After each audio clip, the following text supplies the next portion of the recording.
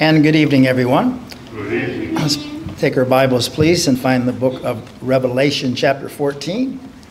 Revelation, chapter 14. Remember, this is a continuation of the parenthetical chapters beginning in chapter 12, 13, and 14. And then in chapter 15, the narrative continues on to chapter number 20. So let's get these verses ahead of us. And beginning in verse number 6. So we have a series of angels showing up. And then we are going to see that God is going to rescue the world. Remember, man has ruined the world. Satan has tried to rule the world. He ruined it also. And the Lord comes to our rescue, or to the rescue of the world. We'll be gone. The church will be gone. We won't be here.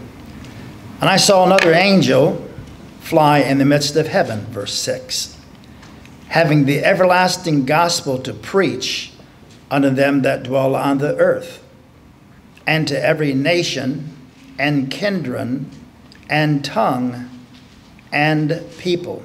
Well, what's the message? Saying with a loud voice, fear God. Now, the word fear God doesn't mean we're afraid of God. It means we reverence him and honor him.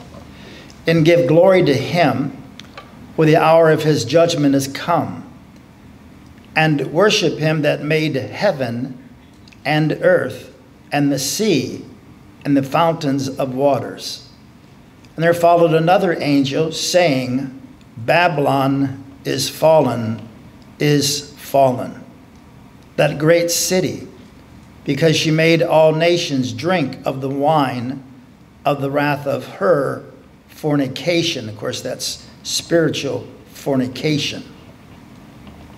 And the third angel followed, saying with a loud voice. Now notice when these angels appear to the earth to talk about God's judgment, they're speaking with a loud voice. That's the voice of warning. And the third angel followed them, saying with a loud voice, if any man worship the beast and his image, and receive his mark in his forehead or in his hand, the same shall drink of the wine of the wrath of God, which is poured out without mixture into the cup of his indignation. And he shall be tormented with fire and brimstone, and the presence of the holy angels, and in the presence of the Lamb. And the smoke of their torment ascended up forever and ever. No annihilation there.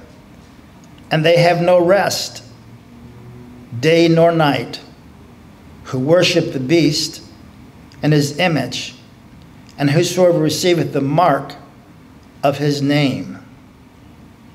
Herein is the patience of the saints. Here are they that keep the commandments of God and the faith of Jesus. And I heard a voice from heaven saying unto me, now notice this is not a loud voice, right, blessed. Now he's talking to John, the beloved disciple who's exiled on the Isle of Patmos, who's writing this information for us. Blessed are the dead which die in the Lord from henceforth. Yea, saith the Spirit, that they may rest from their labors. Now you're noticing a contrast between the ungodly and the godly. No rest to the ungodly. However, there is a rest to the children of God. And their works do follow them. And I looked, and behold, a white cloud. Now here is a picture of the battle or the conquest of Armageddon. That, of course, is the Mount of Slaughter, is what Armageddon means. And I looked, and behold, a white cloud. Upon the cloud one sat like the Son of Man, having on his head a golden crown, and in his hand a sharp sickle. Remember now, this is future. John is giving us a panorama of this parenthetical portion of chapters 12, 13, and 14 of what's coming down the road. And another angel came out of the temple, crying with a loud voice to him that sat on the cloud, "Thrust in thy sickle, and reap, for the time has come for thee to reap, for the harvest of the earth is ripe." And he that sat on the cloud thrust in his sickle on the earth, and the earth was reaped. Another angel came out of the temple, which is in heaven, he also having a sharp sickle. Another angel came out from the altar, which had power over fire, and cried with a loud cry to him that had the sharp sickle, saying, "Thrust in thy sharp sickle, and gather the cluster of the vine of the earth, for her grapes are fully ripe." The angel thrust in his sickle unto the earth, and gathered the vine of the earth, and cast it into a great winepress of the wrath of God. And the winepress was trodden without the city, and blood came out of the winepress. This is very gory and very horrible information, but necessary. And blood came out of the winepress, not grape juice, but blood. Why? This is judgment. Even under the horse's bridle. Now remember, horses go by hands, how high a horse is, how tall it is. So you think about the horse's bridle down to the ground. So by the space of 1,600 furlongs, just think now how long this trail of blood is. And then let's get into chapter 15, because there's only 8 brief verses. But this begins the narrative again, and we'll have the introduction of the final 7 vials. Remember, we've had 7 seals, 7 trumpets. 7 seals, of course, is man's ruining the earth. 7 trumpets are Satan ruling the earth. Now God comes in rescue of the earth with 7 vials. You think of a vial, and you think, I have the impression of a scientist in a lab, and he's pouring the vials, or she's pouring the vials. And of course, the mixture in this case is without mixture, no grace, no mercy now. Someone says the wheels of the Lord run slowly, but they run. Remember, God is long-suffering. God is not willing that any should perish, but that all should come to repentance. There's a time when God draws an imaginary line in the sand, and then he says, that's it. And that's what we're seeing now. And I saw a sign in heaven. Remember, chapter 14 is a series of 7 signs. And I saw a sign in heaven, great and marvelous. What is the sign? 7 angels, having the 7 last plagues. For in them is filled up the wrath of God. Now you think about that. Chapter 14, the wrath of God. Chapter 15, the wrath of God. As we go on through the book of the Revelation, you find the phrase, the wrath of the Lamb. He came the first time lowly on a donkey. He's coming the second time with great glory and power, the Lord Jesus Christ. And he's coming with judgment. And I saw, as it were, a sea of glass mingled with fire. And them that had gotten the victory over the beast, over his image, and over his mark, and over the number of his name, stand on the sea of glass, having the harps of God. Here's music. And they sung the song of Moses, the servant of God, and the song of the Lamb, saying, great and marvelous are thy works, Lord God Almighty. Just and true are thy ways. Isn't this terrible that God would bring wrath upon innocent people? To begin with, they're not innocent people. They're earth dwellers. These are those who have rejected the Lord. These are those who murdered Christians, and now judgment is coming. Just and true are thy ways, thou King of saints. Who shall not fear thee, O Lord, and glorify thy name? For thou only art holy. For all nations shall come and worship before thee, for thy judgments are made manifest. And after that I looked, and behold, the temple of the tabernacle of the testimony in heaven was open.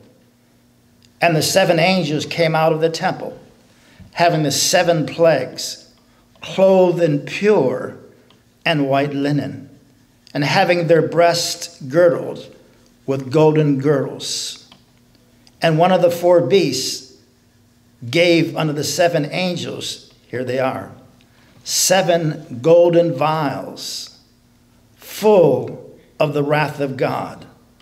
Over and over and over we're hearing about the wrath of God, who liveth forever and ever.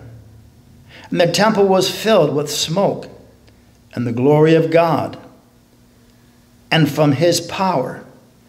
And no man was able to enter into the temple till the 7 plagues of the 7 angels were fulfilled. That'll begin in chapter 16. Let's pray. Father, very, very somber and serious ground that we will cover this evening. There are those who say that a God of love surely would not judge anyone. And yet, Father, because you are a God of love, you poured your wrath upon your precious Son so that mankind could have salvation and redemption, and that which Adam and Eve lost in the garden could be recovered and reclaimed, and they could be born again into your family. But man has been duped. Man has been deceived. Someone has wisely said, a deceived person are not aware that they're being deceived. And the Bible says the devil that deceived them was cast into the lake of fire and brimstone, where the beast and the false prophet are, and should be tormented day and night forever and ever. And yet, Lord, that's future. We look forward to that day. But until that day, help us to stay in the battle, not battling one another, but battling our 3 enemies: the world we live in, the flesh, these bodies we live in, and the devil who dogs our trail. Bless now the preaching and teaching of your word, is my prayer in Jesus' name. Amen. So as we look at verses 6 through 13, we see the cup of God's wrath poured out. But again, God is long-suffering. God is not willing that any should perish, but that all should come to repentance. Now you think about that. God is long-suffering. He's a God of grace. His grace is without measure. And we thank the Lord for that. His grace is available. But also there's a judgment day coming. Nobody gets by. We sometimes think and feel like, why are those people getting by? The people who have murdered the innocent. Why do preachers get by who are lying to people about the real gospel and what it is? Why do politicians seemingly get by? And why do these things happen? Well, God is a God of love. He's a God of mercy. He's a God of grace. But there comes a time when his mercy ends. And God says that's it. And the day of Jeremiah, the weeping prophet that prayed, of course, and preached to God's people, and the 70-year captivity, and that they did not repent. And his heart broke, and he wept, and looked to the people that they would get right with God, but they would not. But again, God, of course, after the 70 years of captivity, brought them out. And of course, Daniel spoke about that. And then there came a time, of course, when we think about history, history is all about his story. It's all about him. And we think about history, we realize that, of course, God is writing history every day in the world. And in his history, of course, God is not without a plan. God is not without purpose. And even when we think about salvation, before the foundation of the world, before the world was created, God the Father, God the Son, God the Holy Spirit got together and they laid out the plan of salvation. And they sent the blessed Lord Jesus Christ, who volunteered, said, I'll go, send me. And of course, we're thankful that 2,000 years ago, what we just celebrated a few weeks back, the Christmas time, but the Christmas story is about a babe. Isaiah chapter 9 and verse 6, unto us a child is born. That, of course, is the virgin birth of the Lord Jesus Christ. Unto us a son is given. That's the vicarious, substitutional death of the Lord Jesus Christ. And the government shall be upon his shoulder. That's future. That, of course, is the 1,000-year millennium reign. But until that 1,000-year millennium reign, once Jesus comes for us, he'll meet us in the air. Remember, when Jesus comes again, he's not coming to the earth. He's going to meet us in the air. Nobody, after the resurrection of the Lord Jesus, no lost person ever saw the Lord Jesus. Only God's children saw the Lord Jesus. Remember, the conclusion of the tribulation and the beginning of the tribulation, which is Daniel's 70th week, does not begin until the rapture of God's children. So good news for us. Those of us who know the Lord as Savior, our name has been written in the Lamb's Book of Life. And when Jesus comes and God says, go get my children, be nice if he came today. But when he comes, he's coming for us. Now, there's two ways to go to heaven. One way is to go at the rapture. That is when Jesus comes again and we go to heaven without dying. The second way, of course, is the Bible says it's appointed unto man once to die. I'm glad it doesn't say it's appointed unto all man, but it's appointed unto man once to die, after this the judgment. And then Paul, recording in the book of 1 Corinthians, the resurrection chapter, talks about, O death, where is thy sting? O grave, where is thy victory? So the sting of death, of course, is sin. But Paul goes on to say, but thanks be unto God for his unspeakable gift. And of course, that gift was the Lord Jesus Christ coming and giving his life for us. And that's the good news of the gospel. He died, was buried, and rose again. Now here comes an angel. You know, the book of Peter says that angels look over the embattlements of heaven and wonder why God would use flesh and blood. Remember, angels are eternal beings. They never die. So the angels are looking over the embattlements of heaven and saying, why would you use flesh and blood? Angels know all about us. Remember, they watch over us. And there is a recording angel that records everything that you and I do and say every day in the world. Somebody said, when I face God, he won't know about that. Oh, he knows all about it. Why? An angel's recording everything that we do, good and the bad. And I saw another angel, verse 6, fly in the midst of heaven. So here comes this angel flying. And what does he have? He has the everlasting gospel to preach. He's proclaiming. He's not standing on a pulpit of wood as I am this evening, but he's proclaiming the good news of the gospel. But the gospel that he's talking about here, remember, the gospel never changes. Old Testament saints, how are the Old Testament saints saved? They're saying looking to the cross. They're saved looking to the cross, the expectation of Jesus who would come. Isaiah 7:14, behold, a virgin shall conceive and bring forth a son, and thou shalt call his name Emmanuel, which is God with us. So they're looking for the Savior. John the Baptist, of course, was baptizing his converts, and he was baptizing them on the matter of baptizing them because they were confessing their sin and looking for the Savior. We're studying the book of Acts on Sunday evenings now. And in Acts chapter 18, where we're at now, when we get to the conclusion of that chapter, the end beginning in verse 23, 24, we'll see a fellow by the name of Apollos. And Apollos, of course, was a good and young godly man, and he preached only knowing the baptism of John. So remember, John was baptizing his converts, not that baptism saved them, but the baptism was showing that Jesus was going to come and die, be buried, and rise again from the dead. So they were looking to the cross. That was future. Remember, Jesus, of course, hadn't died yet. He was there yet and begun his earthly ministry. And John the Baptist looked and saw Jesus coming and said, "Behold the Lamb of God, which taketh away the sin of the world." And so the Old Testament saints are saved looking to the cross.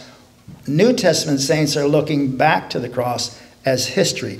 So this angel then is proclaiming the gospel.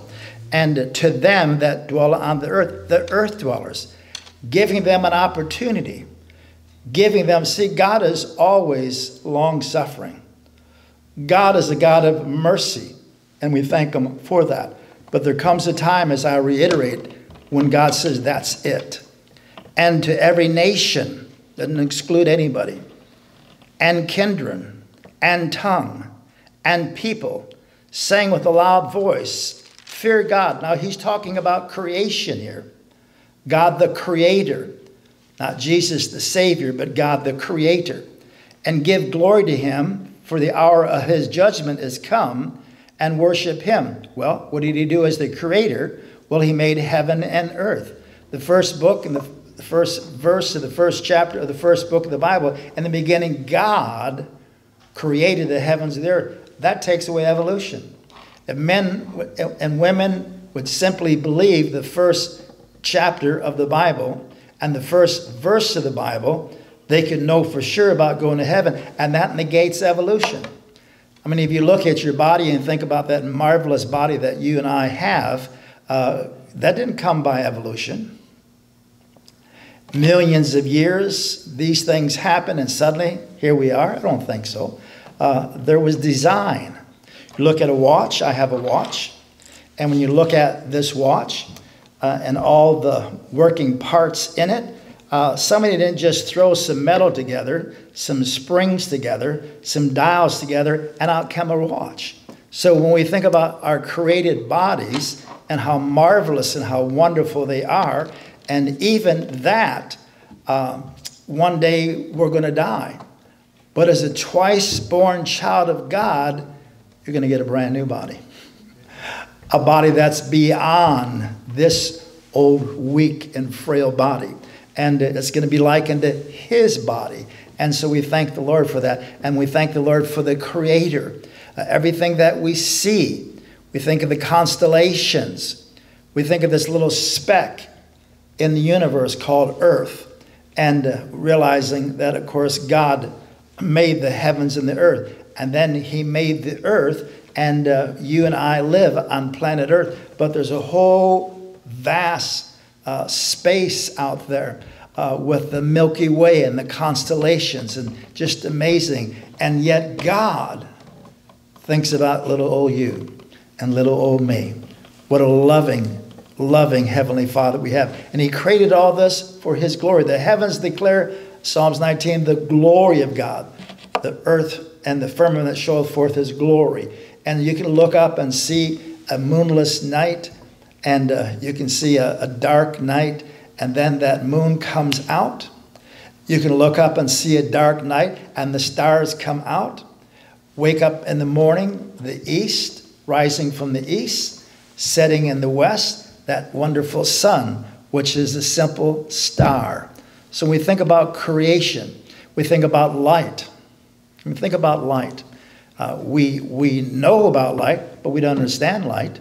And so we think about this vast and wonderful universe in this magnificent monarch called our Heavenly Father when we receive him as Savior. And he says that we're fearfully and wonderfully made, Psalms 139.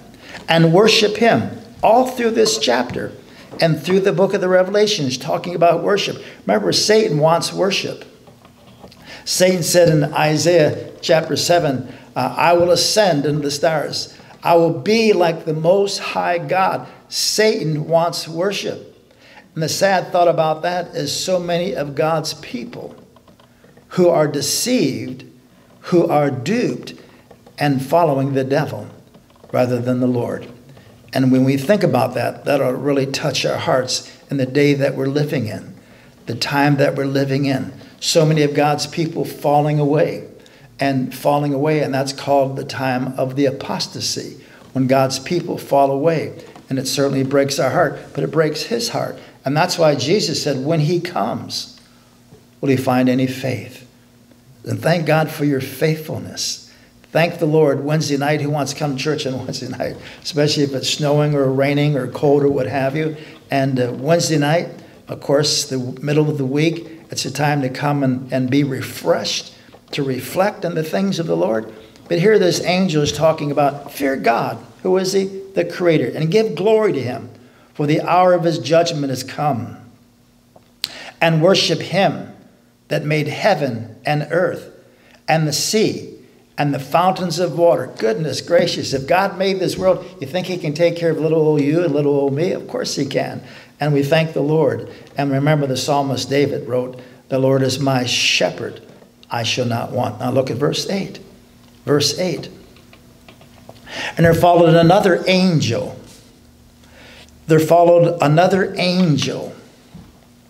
Saying, Babylon. Now think about that. The first Gentile nation is Babylon. Think about that. Peter was in Babylon. They say that Peter was the first pope of Rome, but that's impossible because Peter never went to Rome. Peter ends his the book of 1 Peter, which is a book of suffering. 2 Peter, which is a book about false teaching. And Peter ends 1 Peter by saying he was in Babylon. So remember, Babylon, we think of Babylon, and we think of Nimrod. Nimrod, of course, in Revelation or Genesis chapter 10, the beginning of Nimrod, and then in chapter 11, and they built a tower. Remember that tower that they built, of course, was a tower that they eventually named Babel. Why was it Babel? Because their God confounded the languages. Because remember, Nimrod, the Bible says he was a mighty hunter, but he was a hunter after flesh, just like Satan. And they were going to build a great tower to heaven. And they were going to have a name. They were going to have a religion. They were going to be a people. And God came down and said, is that right? And he confounded their languages. And before you know it, that English man was talking to a Filipino. And that Filipino said, pass me a brick. And he said, I don't understand. And then you think of all the different languages. That wasn't a blessing. That was a curse.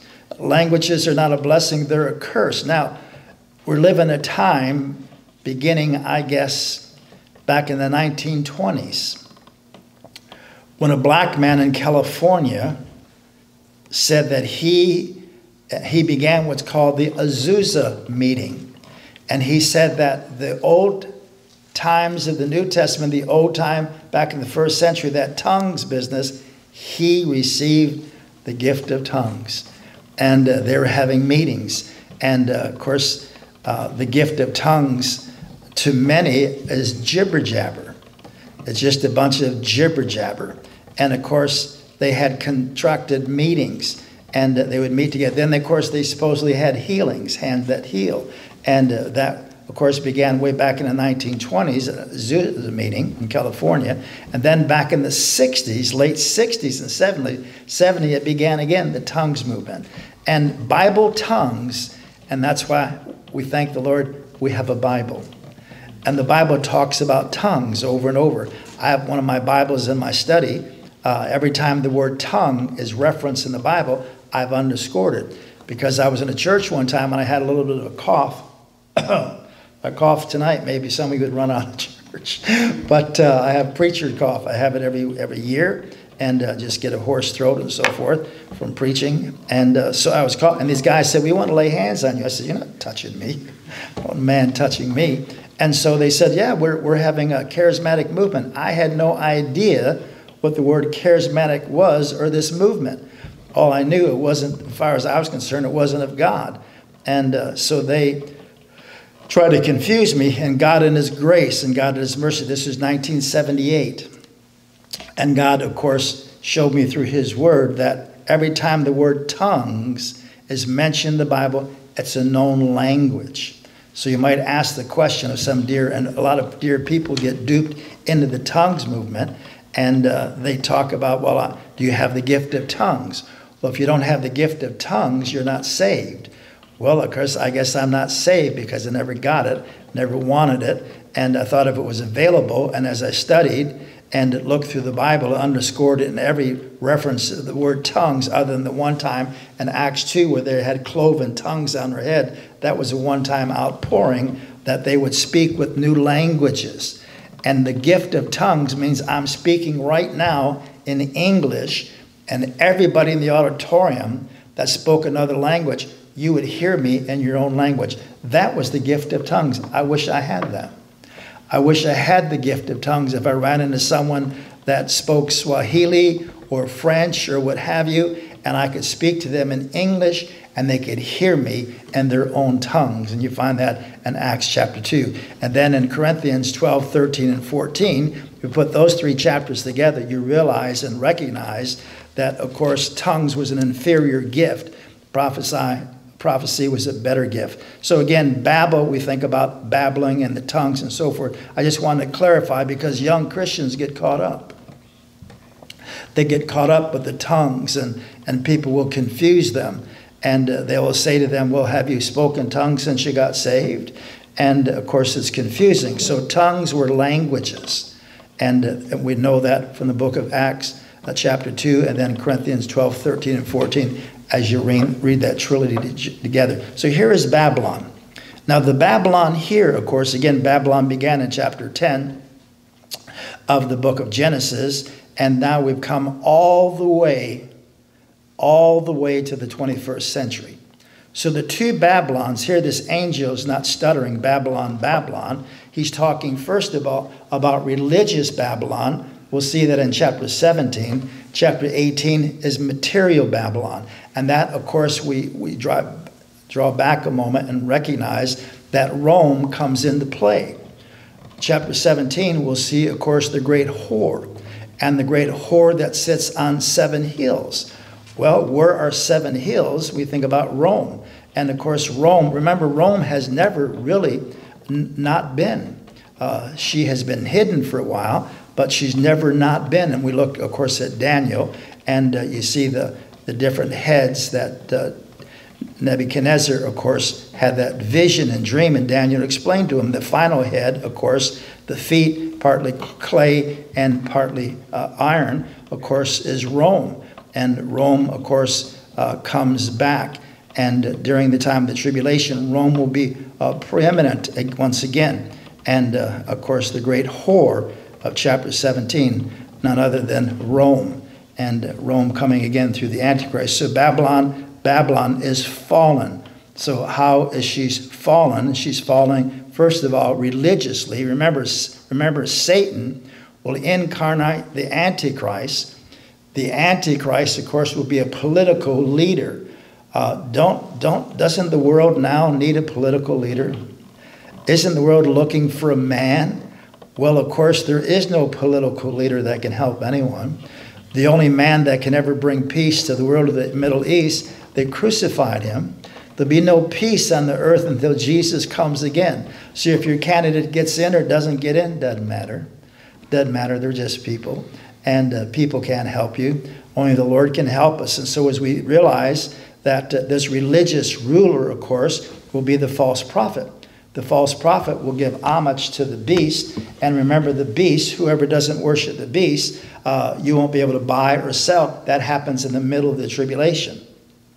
So in the middle of the tribulation, of course, beginning in verse 14, as we get to that, probably not this evening, but we'll see the beginning of the battle of Armageddon, the Mount of Slaughter.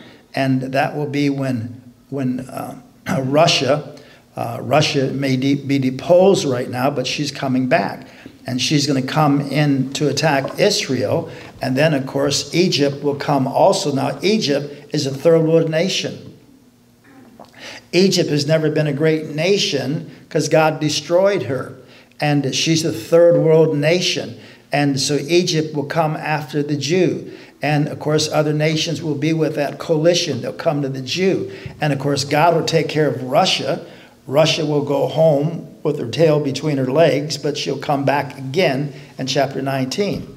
And then, of course, the Antichrist will come to Palestine because he's made that contract with the Jews, that 7-year contract, and he'll come and help her, and he'll defeat Egypt. And then all the world will say, man, he's not only great in economics, and he's not only great in wisdom, but he's a great military leader. Let's all lay down our arms and follow him. And that's exactly what the Jews do. Remember, the Jews have lost no war since 1948. Yet there's 3 more wars coming. And so the Antichrist, of course, in the middle of the tribulation then, he'll break the covenant, he'll take off his mask, and then, of course, Satan will reveal himself. And, of course, that's found, of course, in the book of Daniel, and we'll see it here in the book of the Revelation. So, and there followed another angel saying, Babylon is fallen, that great city, because she made all nations. Now, here's the consequences. Here's why she's going to suffer.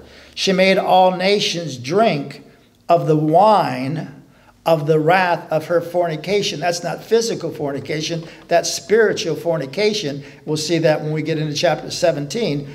That woman sitting on the scarlet-colored beast, of course, and that, of course, is Rome. Now, notice the consequences and how horrific and how horrible this is. I want you to find 2 Thessalonians chapter 2 for a moment, please.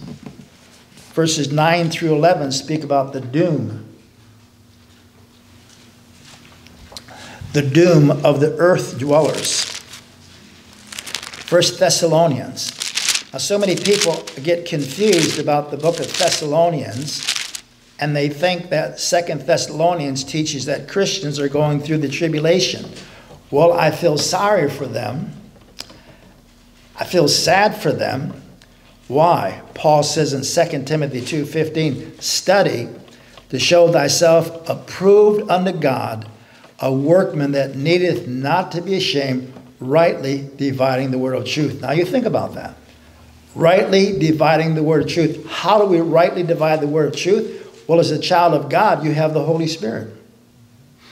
John 16, the Holy Spirit, he brings us into all truth. He shows you error. Ever notice sometimes you get around some people and you feel, I'm not trying to be spooky here, but you get around some people and you just don't feel a spirit of camaraderie.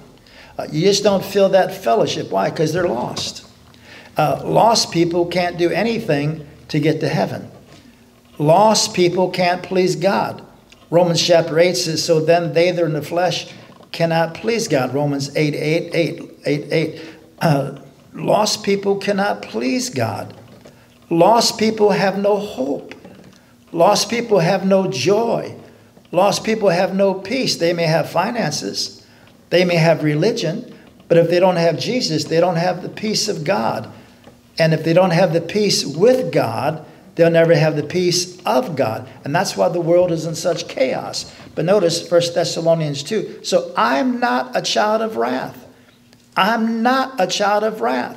And just before we go to chapter 2 Thessalonians, look just for a moment in 1 Thessalonians chapter 5. Chapter 5.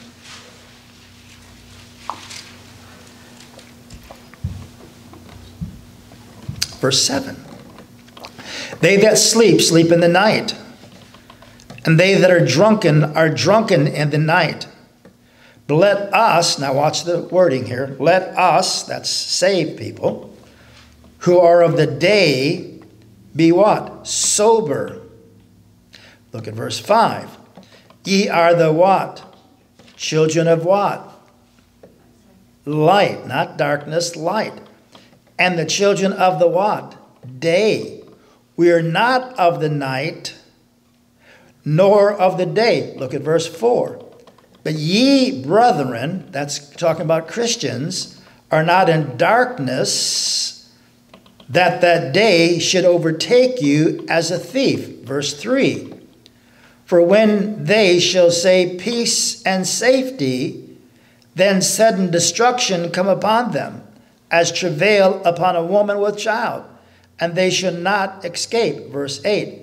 But let us, who are of the day, be sober, sincere, serious.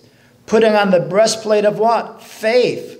Now you think about faith, hope, and love. Think about that. And works. Paul is the apostle of faith. Peter is the apostle of hope. John is the apostle of love. And James is the apostle of works. I'll give that to you again, no charge. So John is the apostle of love. Peter is the apostle of hope. Paul is the apostle of faith. And James the apostle of work. So right in this one verse, but let us who are the day be sober, putting on the breastplate of faith. Without faith, it's impossible to please him. For he that come to God must believe that what? He is, and that he is a rewarder to them that diligently seek him. So faith comes by hearing, and hearing by the word of God. And notice, so the breastplate of faith and love, and for a helmet, the hope of salvation. Not a wringing your hands hope. People say, and I did this last week, I still can't do it, they cross their fingers. My fingers are too short. Thank you, Vicki. And they say, fingers crossed. Well, I'm not going to cross my finger or cross my heart. Hope to die. And then you look behind their back and they have a finger crossed. So someone says, honesty is the best policy. No, honesty is the only policy. So faith and love and hope. For God hath not appointed us unto what? Huh? Say it for me. Wrath, but to obtain salvation by our Lord Jesus Christ, who died for us, that whether we wake, again I quoted 1 Corinthians 15, remember, we should not all sleep, but we should be changed in a moment, in the twinkling of an eye. So if the Lord doesn't come for another 20 years, I'll probably be gone. And you could be gone too. But I'll just go to sleep. Sleep in Jesus. And that's why John is saying in Revelation 14, blessed and holy are those that have part in the first resurrection, John 20 rather. But in Revelation 14, the patience of the saints. Patience. That's a hard thing, isn't it? Patience.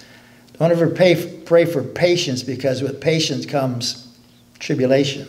So we're not the children of wrath, but we have obtained, of course, salvation through our Lord Jesus Christ, who died for us, that whether we wake or sleep, we should live together with him. Now watch this, verse 11. Wherefore, comfort yourself together and edify one another, even as ye also do. Look at chapter 4, 1 Thessalonians 4. Remember, the people in Thessalonica were fearful that their loved ones would die and they'd never see them again. So Paul writes in 1 Thessalonians 4, verse 13, but I would not have you to be ignorant, brethren, concerning them which are asleep. Doesn't say dead, doesn't it? Doesn't say dead, it says asleep.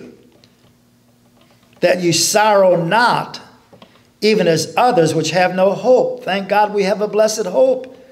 Go to a funeral of lost people and they want to throw themselves on the coffin. I've seen that. And they want to jump in the hole. And they have no hope. But we have hope in Christ. Yes, we'll tear up. We'll cry.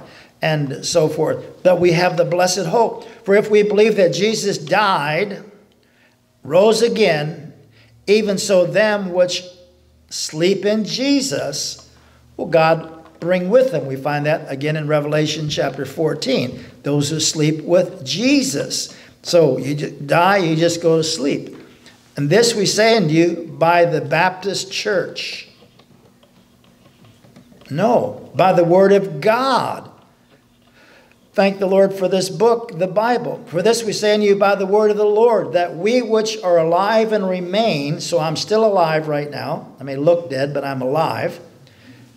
On the coming of the Lord should not prevent them which are asleep. Why? I'm coming up from the ground. 6 feet under, I got to come up a little bit higher. So we're not going before them. We're going to meet in the air.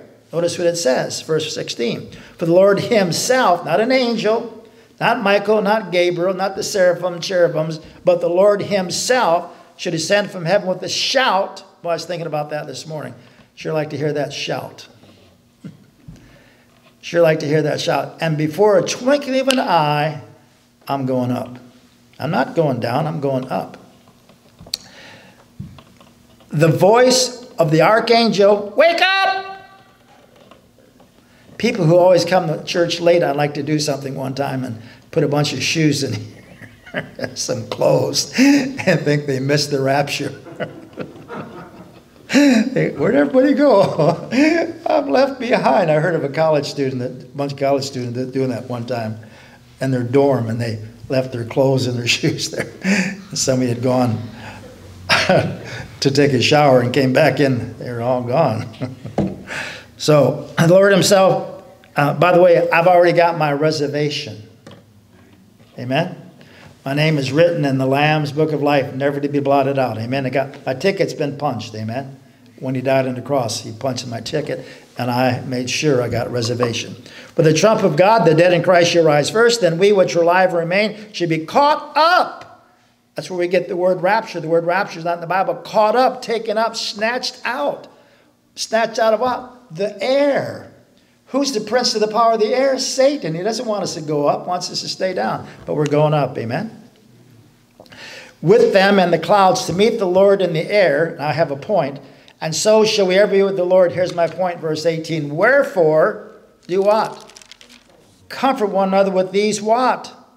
Words. Now 2 Thessalonians, please. Chapter 2. I don't know why I did this. It wasn't in my message, or in my notes, but I guess the Lord wanted me to do this. And because so many people, somebody came to my office a couple of days ago, and Sunday night at the church. People put their hands on their hip, you're in trouble. What do you believe about the rapture? Are you post, pre, mid? Where are you? I said, I'm going up. That's what I believe about. So, pre-trib, what does that mean? That means I'm prepared. Prepared. Pre-trib. Pre-millennium. What's the millennium? That's the 1,000-year reign upon the earth. I'm pre-trib. That means I'm going up before the tribulation. You understand that? I'm going up. So here's the 7-year tribulation. And we'll make it just this long. Here's the 7-year tribulation. Jesus comes this evening. I'm not going to get that wonderful salad my wife's planning to make. Okay. He comes tonight. I'm going up. Boo! And then 3.5 years, Satan rules and reigns. Battle of Armageddon. 7 years. 7 years is done. Satan is put in the pit. See the pit? For 1,000 years. And from here all the way to here is 1,000 years. And we come back to rule upon this earth as kings and queens. Hallelujah. That's why we serve the Lord. And it's only for Wednesday night church people. Amen. Only for Wednesday night church. And tithers. Well, it's for everybody that's saved. And then after the 1,000 year, Satan is loosed out of the pit, and you'll be amazed at how many people are going to follow him. They're going to follow him. Why? Because they'll not be able to stand before God and say, you know what, I was brought up in a bad era. I didn't know about God. No, you're being brought up in the greatest time in history, and that is the theocracy. Jesus is reigning on the throne, and yet people will be deceived. So, again, you have the Satan, of course, deceiving those people. They're all riding down on Israel, and suddenly they turn their guns on God, Revelation 19, of course, and there's a battle, the final battle and conflict, and then chapter 21, 22, new heavens and new earth. Now, look then in chapter 2 of 2 Thessalonians. Now we beseech you, brethren. Now, what's the significance of 1st and 2nd Thessalonians? They're the first chronological books in the New Testament. Oldest books in the New Testament. And we beseech you, brethren, by the coming of our Lord Jesus Christ, over and over and over in these 8 chapters, 1 Thessalonians 5 chapter, 2 Thessalonians 3 chapter, you have the word, he's coming, he's coming, he's coming, he's coming. Now we beseech you, brethren, again, Christian people, by the coming of our Lord Jesus Christ, and by our what? Gathering together. There's the rapture unto him. That ye be not soon shaken in mind. If you keep your mind fixed on the Lord, whatsoever things are true, Philippians 4:8, whatsoever things are honest, whatsoever things are just, whatsoever things are pure, whatsoever things are lovely, whatsoever things of good report, if there be any virtue, if there be any praise, put your mind on those things. Amen? So keep your mind and heart fixed upon him. Or be troubled neither by spirit, nor by word, nor by letter as from us, that the day of Christ is at hand. Now that's good news. The day of Christ is really good news. The day of the Lord, Joel chapter 3, is bad news. The day of the Lord. And that's what we will find in Revelation 14 verses 10 and following. We find the wrath of God. Let no man deceive you by any means. And here's where they get all confused. For that day shall not come except there be a falling away first, and the man of sin be revealed, the son of perdition. They're saying that we're going to be here. The man of perdition, of course, is going to be the false prophet, the Antichrist, and we're going to be here. Who opposeth, and by the way, that falling away there can be discussed. My opinion, that's talking about the falling away of God's people. The apostasy, that is God's people who are saved, truly saved, but not sold out. There's a difference. Saved, Savior, but not Lord. So they're not sold out. They're sometimes Christians. They're Sunday morning only Christians. Sunday night Christians. Wednesday night. But how about all the services? Ooh, you picking on me? Shoe fits, put it on. They're not going to love his appearing. They're not looking for him.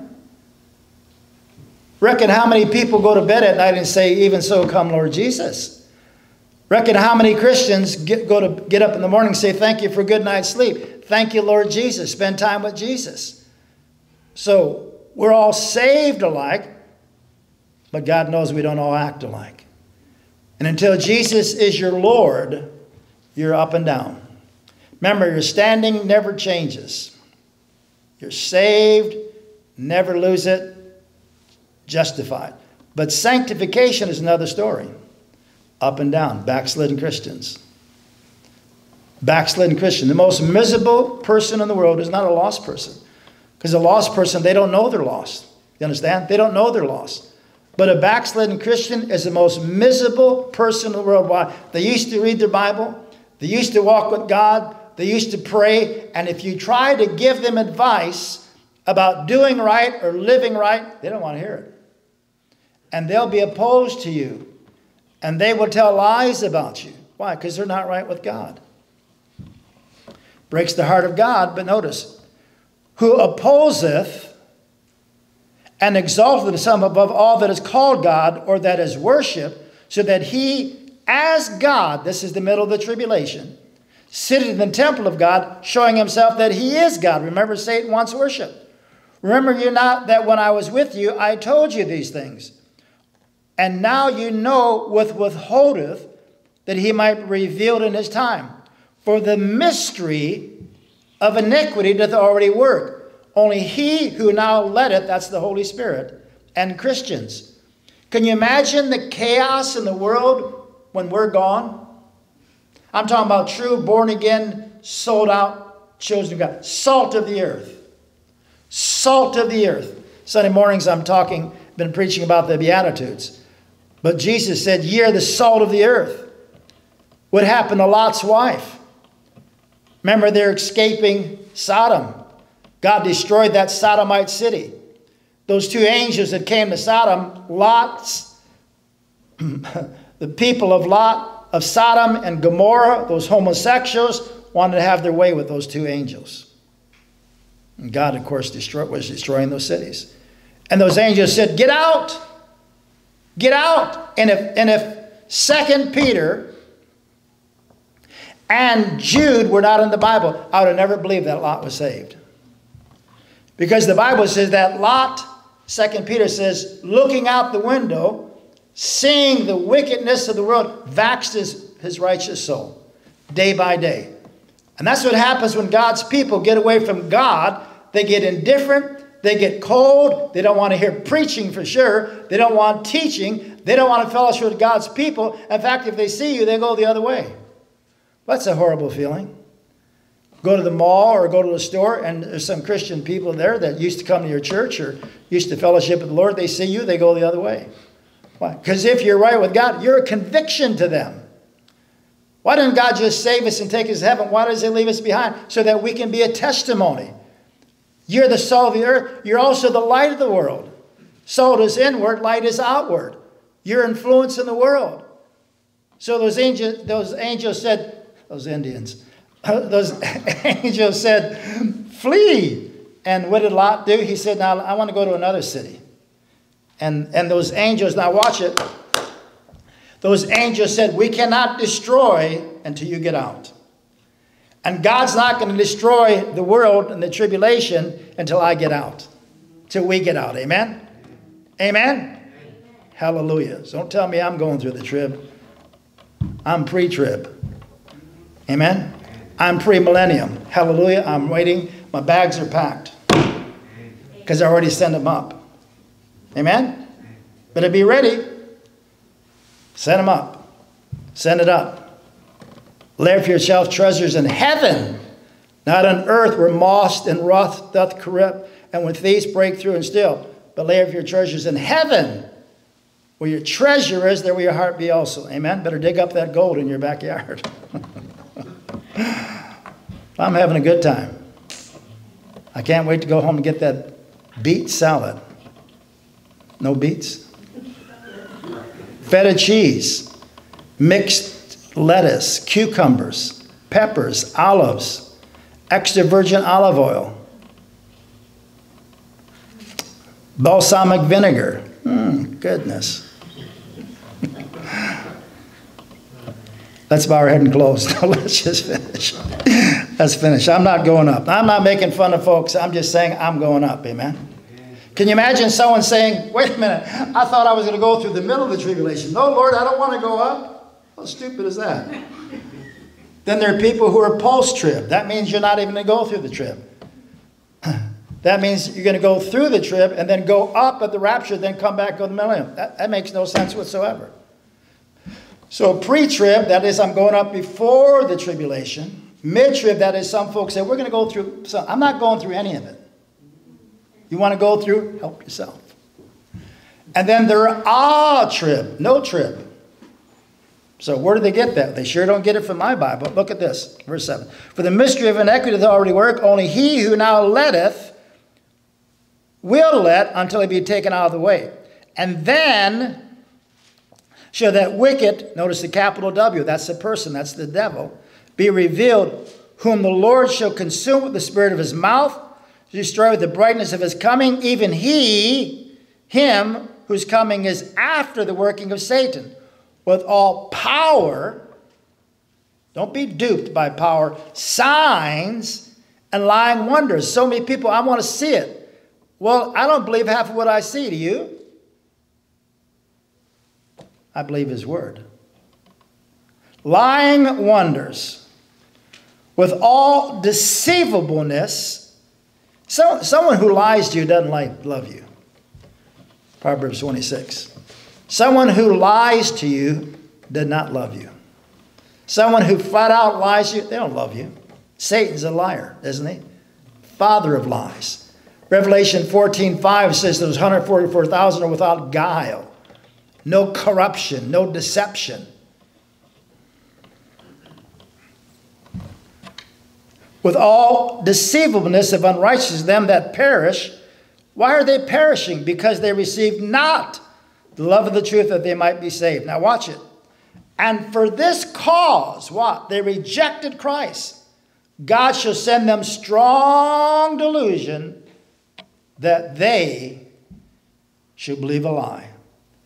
that they might be damned. Oh, this is hard language. Who believed not the truth, but had pleasure in unrighteousness. But now, why would we have this? Verse 13.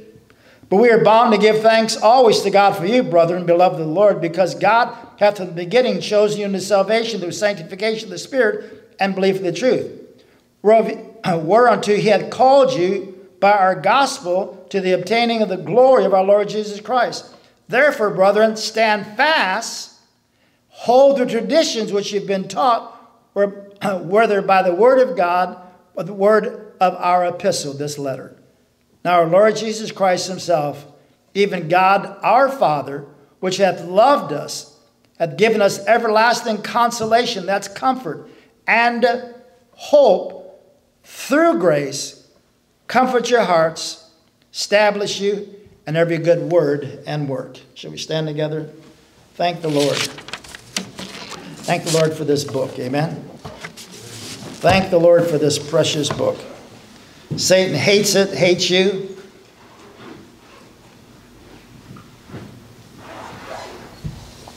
Why all the religion in the world? Because it's deception.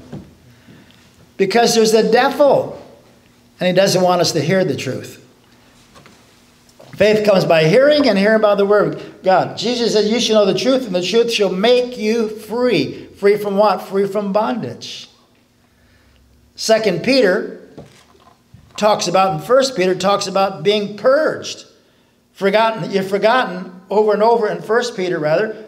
Peter talks about you have forgotten. Remember, you've been purged. You've been purged. You're changed. You're a new person in Christ. Don't forget that. And Satan comes and says, now, get mad with your brother.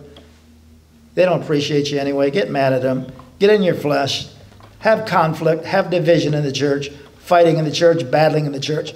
Battling one another. Lose your testimony. It doesn't matter because God doesn't care about you anyway. And that's why God's people quit. They use that for an excuse. Well, if God loved me, why would I be sick? Because it's his will for your life. God loved me, why would I have financial difficulties? Well, maybe because you've been robbing him of your tithe, his tithe every week. Well, I'm in trouble. Well, how about you give to God? Be faithful. Give to him, pay your bills, pay yourself, and pay others. But he's got to be first, amen? Either he's first of all or he's not at all. Either he's Lord of all or he's not Lord of anything. So real Christianity works when we work out what God has worked in. So I'm going up, amen? Could be any moment. And you can be going up too. Let's bow, shall we? And Father, how can we not thank you for the gospel? That you would send an angel to proclaim to the earth dwellers who've had maybe opportunity to receive Jesus as their Savior and they rejected him. Or they did as King Agrippa. Acts 26. Acts 26. Almost thou persuaded me to be a Christian. Maybe in Acts 24, Felix, the governor, said, when I have a convenient season, I will call for thee. Did he ever get saved? Did Agrippa ever get saved? Lord, one of the biggest tools that Satan uses in his bag of trickery is procrastination. Put it off. Young people say, I want to party and enjoy myself, have a good time, live in sin and frolic and enjoy myself. And when I get old, then I'll come to church and serve God. No, no, no, no. Only by your grace. And Lord, there comes a time when you draw that line. And Proverbs says, for I have called and you refused. I've stretched out my hand, and no man regardeth. I will laugh at your calamity. When fear and desolation cometh, then shall they call upon me, but I will not answer. For they did not choose the fear of the Lord. Oh, oh, oh. How sad. How sad that so many procrastinate serving you. How wonderful when people get saved at an early age, have a lifetime to serve you. Thank the Lord for those that get saved later in life, but Lord, they have some baggage. And Lord, when you save us, You save our souls, not our bodies. And sometimes we have many scars upon these old tough bodies. But Lord, thank you for free and full salvation that comes through the shed blood of your precious Son, given for us. Child is born, a son is given. The crucifixion, the substitutionary death of your precious Son, dying in our place, going to the grave, defeating death, hell, and the grave. He didn't stay, he came up, hallelujah. Ascended to heaven, coming back again. Are we ready for him?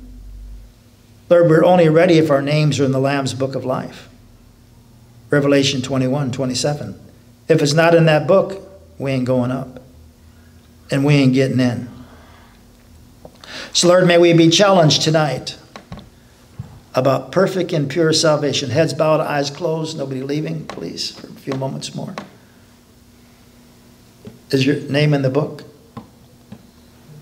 Is your name in the book?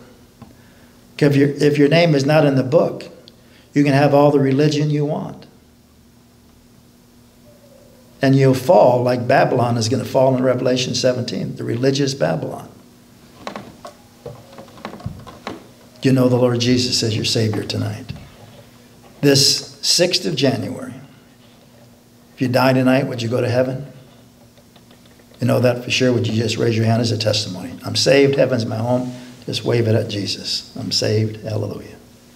Let me take them down. But you're here tonight. Thank you for coming. Maybe you've been coming for an awful long time. But you've never really made a possession of salvation. I mean, there's been no change in your life. Preacher, would you pray for me tonight before you close out the message?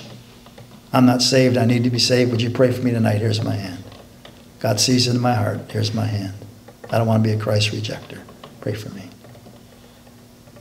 Pray for me as a Christian that I will have a life that's tasty, salty. Make people thirst for what I have as a Christian. I'm not certainly talking about material things. I'm talking about the peace of God. Pray for me tonight. Pray for me. I want to be a testimony as a Christian. I want to be a witness for Christ. Pray for me. Pray for me. And Father, we thank you so much tonight for this book. Thank you so much for the privilege to preach it, to teach it. But Lord, it's a tall order to live it. Help me, help us to live it. Help us to realize every fleeting moment somebody passes our way, that we give them a testimony. By our hard work and labor, on not complaining, murmuring, as we learned Sunday morning, complaining, but that we have a good testimony. And Lord, we pray for our loved ones tonight that are not saved. Pray, oh God, that they'll listen to thy word. Pray that we'll be careful to pass out your devotions, your word. People in the privacy of their homes will read it. Pray the Holy Spirit will convict them. Pray they'll get saved. Lord, heaven's going to be a terrible place for those of us who neglected to warn others about you in heaven, that they could have missed hell and they could have come to heaven. Help us to be effective in our witnessing is my prayer. In Jesus' name, amen. Good night. Thank you for coming.